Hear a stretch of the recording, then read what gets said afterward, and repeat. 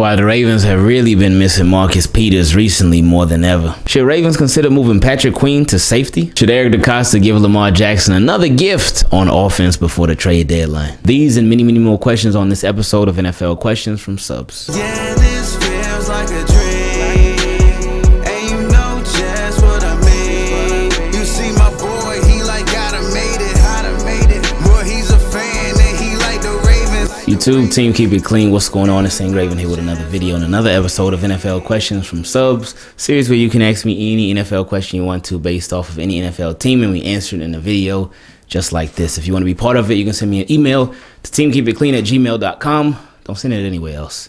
And for the patrons, you can send it directly on Patreon. I love y'all. Special shout out to all the Team Keep It Clean patrons. Appreciate y'all supporting, and just everybody as a whole. Team Keep It Clean, thank you for making questions from subscribers so much fun, so enlightening, and educational too, because we always come away learning something. I love y'all. We got some great questions as we always do. Let's do it. First question came from my boy John. Oh, I appreciate you being a patron, John. He said, "Hey, Ingraven, with this loss to the Bengals, it clearly showed how much the Ravens miss Marcus Peters. If you remember in the playoff game against the Titans, Marlon was on A.J. Brown and he was struggling, but then they were able to put Marcus Peters on him, and he had a better game against him. Marlo is a beast, but he, like anyone else, has bad games. That's why having Marcus Peters was a cheat code. He also has the ability to shut down receivers. So when one is struggling that day, the other one has picked up the slack." That's a good example, and I like the way that you put that.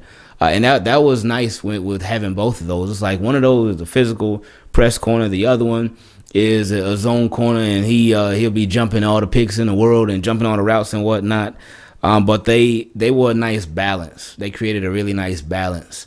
But it's up to Wink to hide how much we miss Marcus Peters though. But anyway, he said, "I feel like that's the biggest injury to this defense. By the way, Rob Ryan was the coach when the Cowboys defense was struggling. I'm not saying he's a bad coach, but there is a little pattern." And that is something, somebody brought that up to me recently. They were like, man, you see, last year, tackling wasn't an issue, especially for Patrick Queen and them. Tackling wasn't a problem. His biggest problem last year was just looking out of place. And sometimes he would just get beaten, like more so in passing place.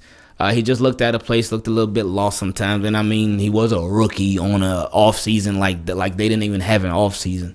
So, and I thought he did pretty good overall last year for what the situation was. But now the issue has been tackling.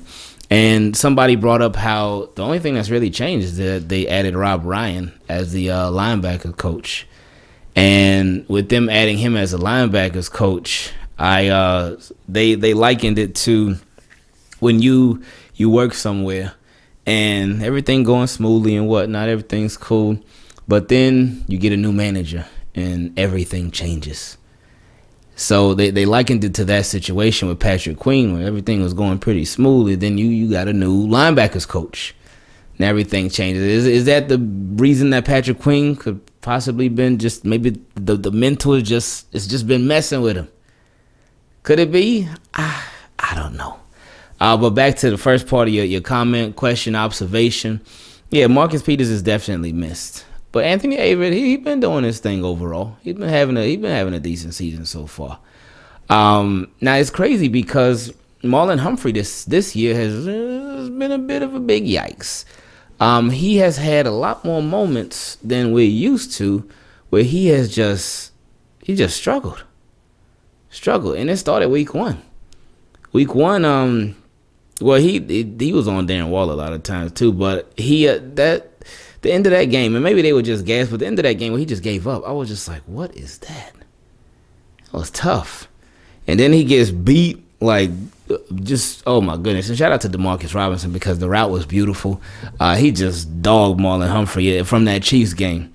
But I mean, Humphrey, he hasn't been bad, but it definitely hasn't been the Marlon Humphrey that we're used to. And again, for the past couple of years, he is used to having Marcus Peters opposite him. So that helps a lot. That helps a whole lot. But something that Jonas Schaefer brought out, which is a really good point. He said he got it from Pro Football Reference. He said the Ravens defense has a big play problem. And it's interesting because that's something that I had noticed certainly last year. I was like, man, the Ravens defense, they have not been giving up many big plays through the air.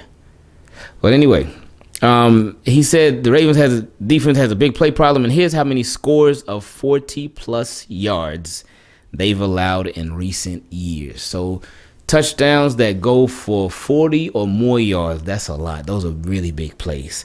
In 2017, they only allowed 2 of those. 2 of them. 2. In 2018, they only allowed 1. Oh, my goodness, that defense. They allowed 1. And that was under both Joe Flacco and Lamar Jackson. They allowed 1 play for a touchdown that went for more than 40 yards. 1 all year. That's crazy. 2019, they allowed 4. So it went up a little bit, but nothing too crazy, because you go through 16 games and you only allow 4 touchdown plays of 40 yards or more.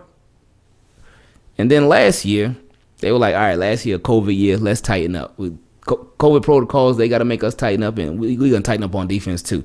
Last year, 2020, they only allowed 2. So 2 plays of 2 touchdowns of 40 yards or more. That's it. It's like, okay, nice. Fix that. But then this year, they've allowed 7, and we in week 7. Oh, we just got through a week 7. So, yeah. That's not good.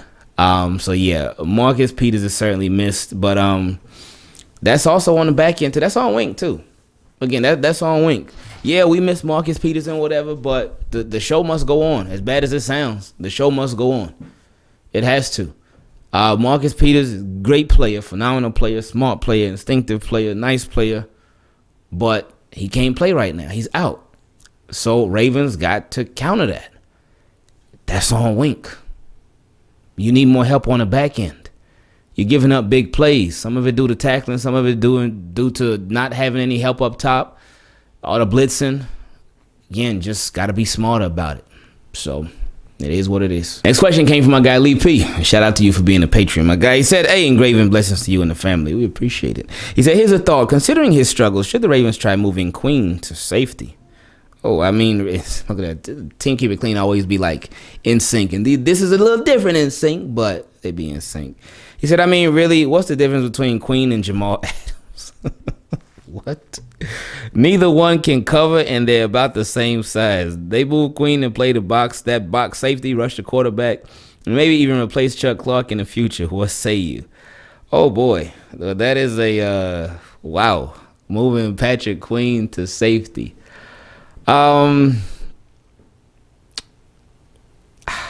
Everything would be more in front of, well, you said box safety though.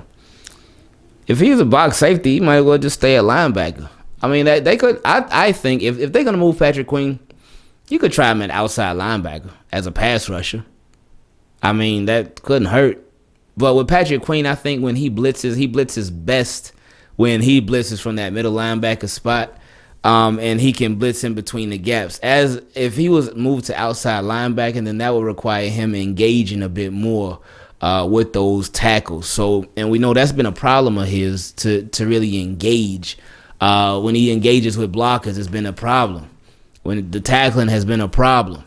So if you want him to be at box safety still got to make a lot of tackles. If they a box safety, they're going to be a safety that's in the box. So they're going to be around the line of scrimmage, around those tight ends, around the running back. Same stuff that he's doing now. He'll have different responsibilities, but it will be the same stuff. So I just feel like it would be a waste to put him there. Next question came from my guy Harry, and appreciate you being a patron, Harry. He said, hey, Ingraven, after watching how Bengals completely manhandled us in our own home and exposed our weaknesses, what should we be concentrating on during our bye week? Tackling and knowing your assignment should be where our defense first starts, and then working on a decent pass rush should come after those fundamentals. I agree, and I'm glad. I like how you put it in order of importance, because it starts with the fundamentals. Like, having a nice pass rush would be great, and we've been hoping for a great pass rush for years, but it just simply hasn't come. But having a nice pass rush would be nice, but the tackling would be on a higher priority list for me. But anyway, he said, on offense, I know we've been hurting because of the injuries, but every year we talk about being a bigger, more physical bully, but then we don't give the people who we drafted for these purposes to develop on the field. Phillips in Cleveland, I know they had their stints on the IR, but those were the enforcers. that we drafted to protect Lamar to open up running lanes. I don't want to see them not getting a chance to prove and improve themselves like I felt they did to Ben Powers. Now with Cleveland, he was getting his opportunity, but then he got hurt. With Tyree Phillips, they were giving him his opportunity, but he got hurt. Because remember, he was the first starting left guard for the Ravens. That was his spot. So they were giving him his chance, but then he got hurt. Then they put Ben Powers there, and they started doing that little rotation with him and Ben Cleveland, Ben Powers and Ben Cleveland, back and forth, Ben and Ben. And so, but then Cleveland got hurt. So they were giving those guys their shots. Also, the running game has been non-existent since we tied the Steelers for that streak. I blame this on EDC and Harbaugh. We know we lost our top 3 backs, but you mean to tell me we couldn't have traded for a young running back if Harbaugh is so unhappy with Tyson Williams? Instead of giving a chance to a young guy deserving of a shot, they get the 2015 All-Madden running back team. Signing maybe one of them made sense, but all 3 as a unit was stupid. They have no quickness to the holes. Ironically, the passing game is the one thing that I usually get on them for, and this is the one thing that they actually have improved this year. I know the sky isn't falling, and we are 5-2, but getting a beatdown like that from the Bengals shows we aren't an elite team either. We are somewhere between all right and good as a team. That's my rant. Thanks for being our sports psychologist and helping us in the flock through days like today with this team. Hashtag team keep it clean. Well, this was a fun one. Now, Ravens, are they an elite team? No, they're not an elite team, but they have an opportunity to be. They have an opportunity to be a great team. And this is something that we talked about throughout this season that I just felt like with the Ravens, they, especially with all the injuries, excuse me, with all the injuries that they faced, they have an opportunity. Like they got to fix some small stuff. And I mean, it's crazy that we've been saying the same thing all year. They still haven't fixed it yet, and hopefully this bye week they fix it. But I've been saying that if they fix the small stuff, they have a chance to be they're a good team, but they have a chance to be a great team. Because if they can fix the fundamental stuff, then that could take them a long way. And they got to fix the mental stuff too. They got to mature up a bit.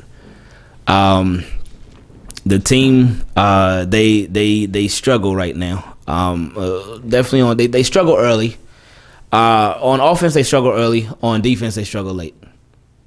That's what it's been. Offense, they struggle early. Defense, they struggle late. And these things could be helped by a run game would help, certainly. Again, for me, it starts with the offensive line. That's where everything starts. And just when everything flows a lot smoother, that's when the whole games, they go a lot smoother and they go a lot better. And just playing more complete games. When Ravens play a complete game, when everybody puts in their parts, oh, it's a thing of beauty. It's a thing of beauty. But if one part's lacking, like we saw in the Bengals game, offense was lacking early on, defense was holding it down. Then offense started waking up a little bit, but then defense was like, we out. And then offense was like, we out too. We gone. So definitely an incomplete game. But Chargers, offense, defense started off good. And offense, they started off good. Defense kept going. Offense was like, let's keep it going too. Come on. Defense kept going. Offense still kept going. Special teams, they put in their little work too. Complete game. Complete game. And look how that game went. Colts game, offense started slow. Defense started good. Well, they actually gave up that big. So in the first half, overall, they did a good job for all the yards that they gave up and all the big plays that they gave up. But so the defense in the first half, they were all right. They only gave up 10 points. But the offense in the first half, they started bad. So offense didn't do them any favors at all. Game could have been 17-10. It could have been 21-10. Could have been 24-10. Could have been something 10. But nope. Offense started off slow. So then the defense, they still struggled bad. It wasn't a complete game in the Colts game at all. It was not a complete game at all. But the defense, they made just enough plays at the very end. Special teams, they came through. Those block kicks and of course the missed kick by them. But offense, they woke up late. Chiefs game. Lions game first. Well, actually Broncos game first. Broncos game, offense, they started off slow. But the defense, they started off good. Then the offense finally started waking up after a little bit. And then they kept staying. They kept being woke some more. And then finally it it was just coasting for the rest of the game. Defense kept it going. The offense was doing enough. And, again, complete game. Lions game, offense started off slow. And, I mean, that was the Hollywood game with all the drops. So it was just, ooh, yikes. His worst game ever. So, but offense, they had opportunities, but Hollywood just, he was dropping opportunities. Defense, they were doing their thing. They were doing all right. But then second half, defense, they started falling asleep a little bit. But the Ravens offense, they woke up just enough. And then, of course, special teams, they close it out. But my point when I say all that is that, and I mean, we might well just go through the first two games too. The Chiefs game, offense started off slow. Defense, they started off all right. Weren't hot, but they started off all right. And then there was one point where they Patrick Mahomes, they like two drives where you forced them to punt. That's really good against the Chiefs. Well, now when you look at the Chiefs now, it's like, oh, was it really that good? Is this Chiefs team really that good? But offense in that game started off slow. Because, again, Lamar threw the 2 picks. They started off slow. But then they started picking it up. In defense, they made a little plays here and there. And they kind of bouncing off each other, the offense and defense. And defense made enough plays. The offense obviously made enough plays. And they both clutched it out at the very end. And then against the Raiders, I think in that game, offense started off slow, I believe. Yeah, in the defense, I forgot how they started in that game. But anyway, you get my point. The offense has been starting out slow a lot. They start off slow a lot, and that doesn't help the defense. Like this team, I know not every game is going to be a complete game. We know that. Not every game is going to be perfect. Not every game the offense is going to start off hot, and the defense is going to start off hot, and special teams is going to do that thing. It's not going to be like that all the time. We get that. But it's got to be better. It has to be better. And this bye week is an opportunity for it to get better. Next question came from Ziona D. He said, hey, Ingraven, what's up, man? What's the word on Chris Westry? And why do people keep doubting the Ravens as a complete team? Well, that's because they don't play like a complete team. So they're not a complete team. Actually, this year they will never be a technical complete team because they are very unhealthy, as you already know. Speaking of unhealthy, Chris Westry, they said he started running, so that's a good sign. So right now, this is week 7. We get head into the bye week. Earliest Chris Westry, I would expect, would maybe be like week 11. Yeah, I'd say probably like week 10, week 11, maybe. Nothing too soon. Next question came from my guy Dave. He said, hey, Ingraven, you're doing an amazing job. I don't know about all that part, but I appreciate it. He said, keep it up. I see you with a studio equipped with a large table and high chairs to broadcast your show in the not too distant future. Look forward to watching your growth. I appreciate that, Dave. Thank you. He said, of course, we could use another offensive lineman or a strong run defending linebacker. But after watching how Arizona continues to give Kyler Murray gifts to help him succeed, like Zach Ertz, what would you think about EDC getting Lamar's contract extension completed to open up cap space so that we could take on the $12.5 million salary of wide receiver Michael Thomas? He's still on the PUP, by the way. He didn't come off yet. Anyway, he said we would no longer have to stress over whether or not Sammy Watkins could stay healthy enough and make it through the playoffs. Thomas, Brown, Bateman, backed by Watkins, Prochet, Duvernay, and Boykins. Well, somebody would have to leave if they brought on Michael Thomas. But he said, I would think opposing defenses will be handcuffed, attempting to contain the run, taking us a step closer to that undefendable offense DeCosta has been striving to assemble. Now, Michael Thomas, I think that he would be great in this offense because he is if they start incorporating more short passes, then he would be great in this offense because that's Michael Thomas. Short passes, little slant guy, whatever. He's nice. He's nice. He got good hands. He catches good yak as well. But how is Michael Thomas going to eat in this offense or be a part of this offense if Lamar ain't got no protection to get him the ball? I think like right now, and we said this in another video too, it's crazy that with wide receiver right now that like y'all know me, I love overkill. I love it, especially at wide receiver because Ravens have been very cheap at wide receiver for the longest. But right now, wide receiver is actually not a problem. And yeah, with Michael Thomas, it would be even less of a problem. And then you still had the backups that could still do their thing too. but offensive line is such a big issue, such a huge issue, and they need the offensive line to get better. We've seen what Lamar Jackson can do with these receivers that he has already when the offensive line protects. You could add whatever receiver you want to. If you ain't got no offensive line to protect, that receiver will be useless. So I wouldn't mind Michael Thomas. Again, I think he's real good in the middle of the field too.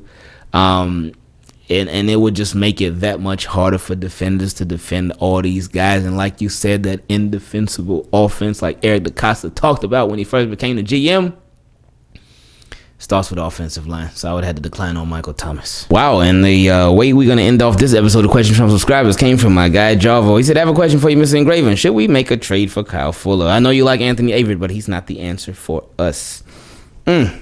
Wow.